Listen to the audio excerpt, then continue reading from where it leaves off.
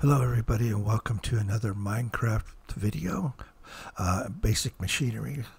We're going to talk about the silicon factory today. So the silicon requires carbon gas and it requires lava. So let's do the carbon gas you get from a gas separator.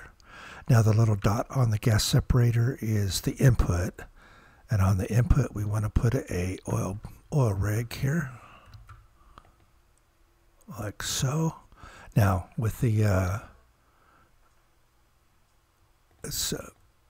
we're going to need these gas tubes, so it comes out of the top and it goes into the side over here, like so.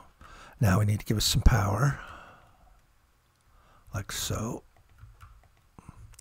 And then this needs a little bit of power as well.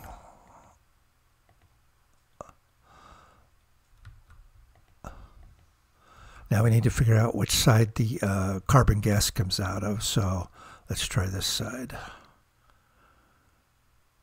Yeah, there we go. The dark side is carbon gas. The purple side is hydrogen. So we're going to put that in there. There it goes. Now we need the we need our lava. So let's set that up. We'll do it here.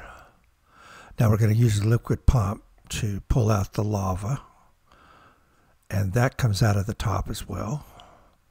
It'll go into the side like so, and we need to power this.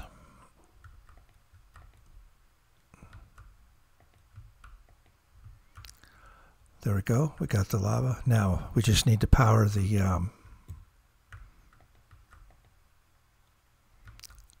silicon factory. And there we are. There's your silicon. So carbon gas, lava, get everything powered, and there's your silicon. So I appreciate it.